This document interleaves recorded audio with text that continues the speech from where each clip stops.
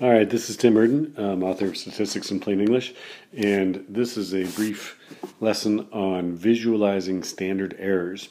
As I've talked about throughout the book and the class, there's standard errors for just about any statistic. So the idea is that statistics that are derived from sample data are supposed to be telling you something about the population parameters. And when you select samples from a population, the statistics that are derived are going to be a little bit different from the population parameters, generally speaking, just due to random sampling error, who you happen to get in your random sample. And you can figure out how much of a difference you would expect to get between your sample statistic and your population parameter with various calculations and formulas for calculating standard errors. So that's what the standard error is. It's how much of a difference might you expect to see, or on average, how much of a difference is there between the sample statistic and the population parameter when the samples are randomly selected and of a certain size. So just to help you visualize that, suppose that this is a normal distribution, and excuse my handwriting. Excuse me. In a normal distribution, you have a population mean. So this is going to be the standard error of a single mean. There's the population mean. And the standard error of the mean is going to be a little bit away from the population mean because the error means, some difference. And you just have to keep in mind that standard errors will occur equally on either side of the population mean. So some standard errors will be on the positive side, and some errors will be on the negative side. Excuse me. So what that means is, if you select a random sample from the population and calculate the mean, sometimes the random sample mean is going to be below the population mean, and it'll be on the negative side of it. And sometimes the sample mean is going to be on the positive side of it. And so this here is the sampling distribution of sample means when the samples are randomly selected and of a given size. And that sampling distribution of the mean is going to have its own mean, which will be this population mean, and then it's going to have a standard deviation, which is this standard error. And these errors occur on either side of the population mean.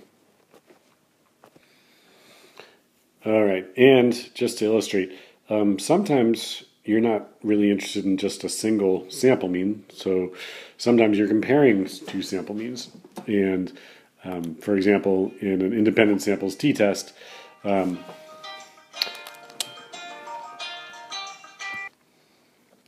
right, let me pick up. Sorry about that. My phone rang.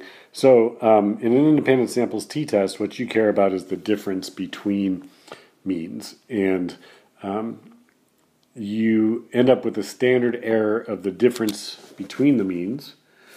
And what you want to know is how different is that difference between the sample means, which is here, compared to the difference between the population means, which is here.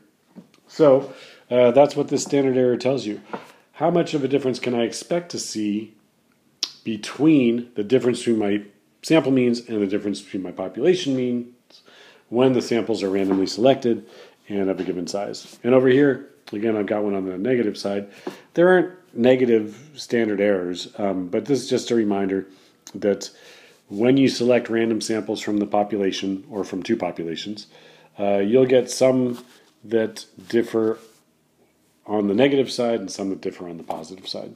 And the distribution itself forms this symmetrical, what should be a symmetrical looking normal distribution. All right, finally, just to hammer the point home, there are standard errors for more than just the mean or the difference between the means. There's also standard errors for correlation coefficients. This is what it would look like. This is a row. That's the population correlation coefficient.